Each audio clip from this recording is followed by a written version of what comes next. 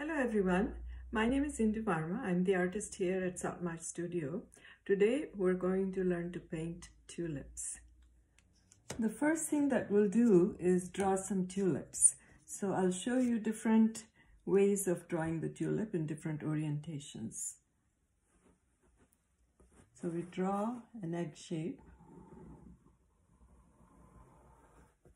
We draw another egg shape on top of it. Put a little petal in the middle, and I can either erase this line or I can erase that line, one or the other. So I will erase this line here, and now that's looking more like a flower. And I will then put a stem. Okay, another way to draw the tulip. And I will put an egg shape here, put a little bunny's ear here, and another one here, and put a little petal that comes around like that, and put a petal in the middle here, and another petal that kind of comes in behind, and put a stem. Another way to draw a tulip is to draw a circle, kind of like a circular shape like that, and then put petals inside. So I'll put a petal here, petal here, petal here, another petal here, and two petals coming out from the top, and I'll erase the extra line that I have here, and this. So this now looks like an open tulip, and I will put a little stem here. And then I'll draw some buds here. Buds are just two leaves together.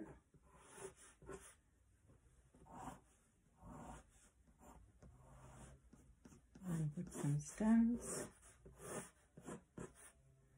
And that's kind of the way to draw tulips and buds. So we're ready to paint now. These are the brushes that I will use. This is my big fat watercolor number 10 brush. I'll be using 1-inch wide brush and a small edge brush. It's also a flat brush, but it has an edge, and a round brush. So the first thing I'll do is wet my paper with the big fat brush completely, and I will put a wash of yellow just across it.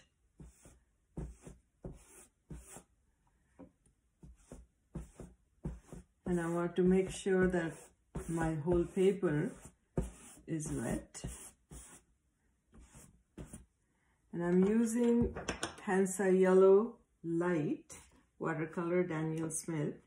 And I'm just mixing it with water, and I'll just put it across like that.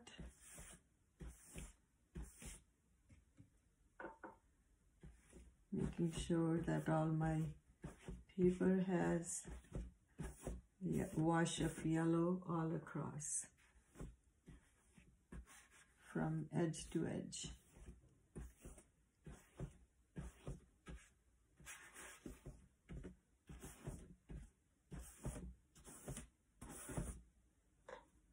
And it doesn't have to be even.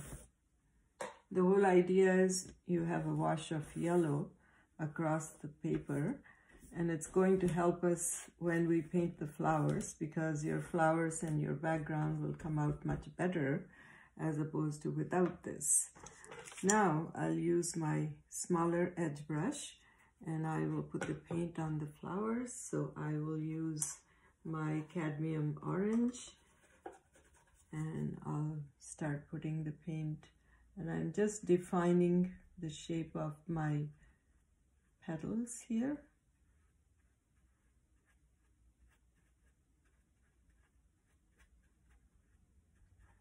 and I can always add more color later. Now I drew these tulips with a darker pencil than I normally would because I wanted you to be able to see the lines. Normally I would not be using this darker pencil. That was a 6B pencil. Anyhow, so I now will put a little more orange here on this, and I'll use the quinacridone violet on this flower here.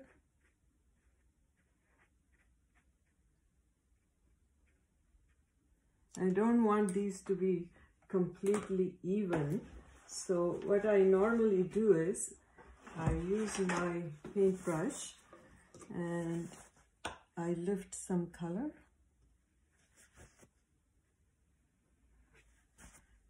And if it spreads out a little bit, it's not a big issue. It's okay because you kind of are creating a shadow, and that's totally fine. And we will redefine these flowers later on anyway. So what we want is our petals to be defined, and we're using the edge of the brush to do that.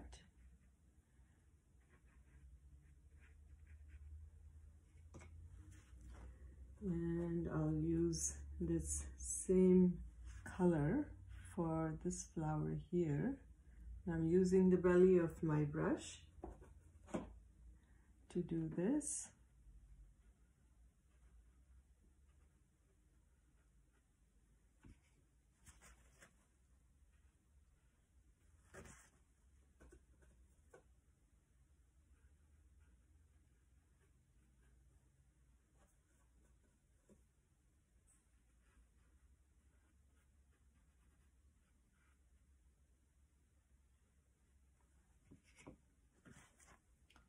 And make sure that I have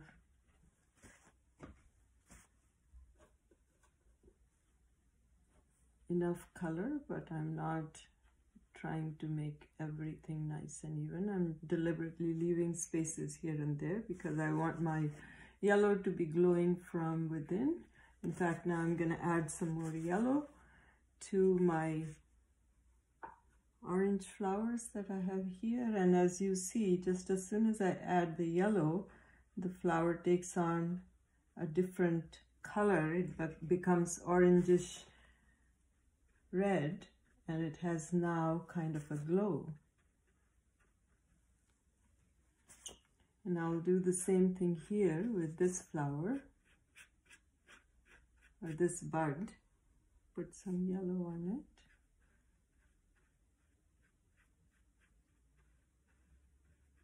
Make it bigger than it originally was because my orange has gone down here, so I can just use that to my advantage. And in the magenta flowers, I'll put much lighter touch of yellow. I still want a bit of glow, but I will put much less yellow.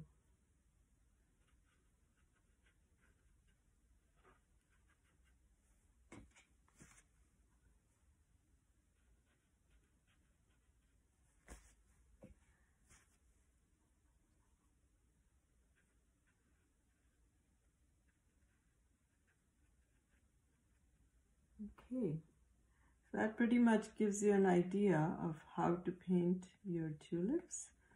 And then we're going to work on the background. Okay, so now we'll add some background to our painting. And so I'm going to use my spray bottle, and I will put some colors. And I'm going to use some nice blue on top of my yellow that I had, and I will let my water do the mixing.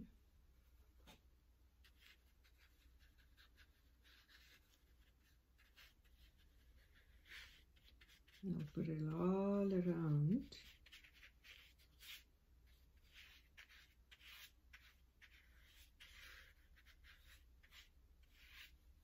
I want to have kind of a nice, rich, greenish background.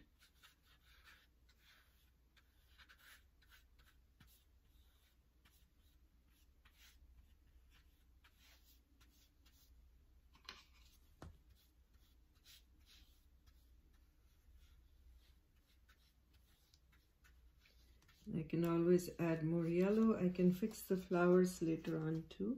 I'll try not to get any blue on top of my flowers.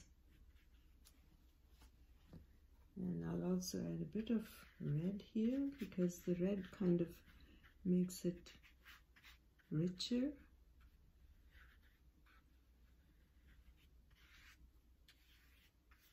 And of course we want to have a variety of colors in the background.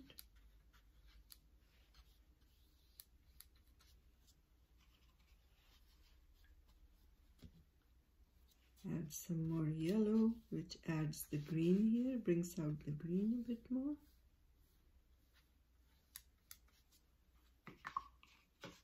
So you see, the idea is just to get different colors because you don't want a solid background. And we're going around our flowers to create this background.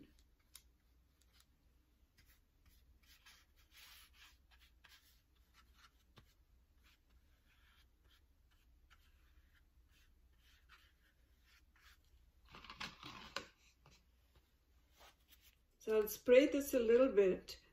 By spraying, I get a very interesting effect, which I kind of like. It's kind of like raindrops.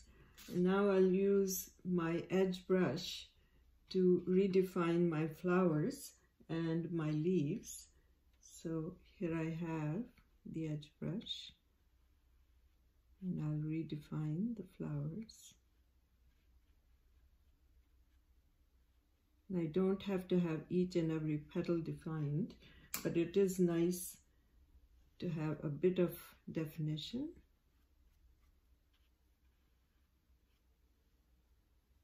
Okay, so that's what we're doing. We're redefining our flowers a little bit.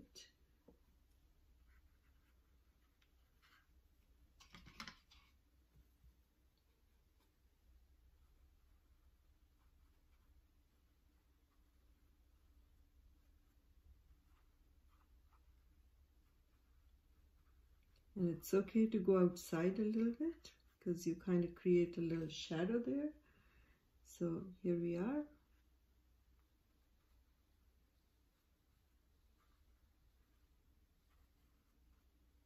Once our flowers are defined, then we can work on the stem and the leaves. Okay, and the stem is right here. Here's one stem, and I'll use a bit of yellow to define that. I'll add some leaves, and same thing here, bit of yellow to define that stem.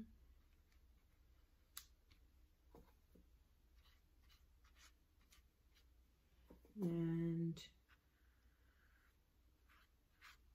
some leaves here, stem here, and leaves here. Add a bit more yellow.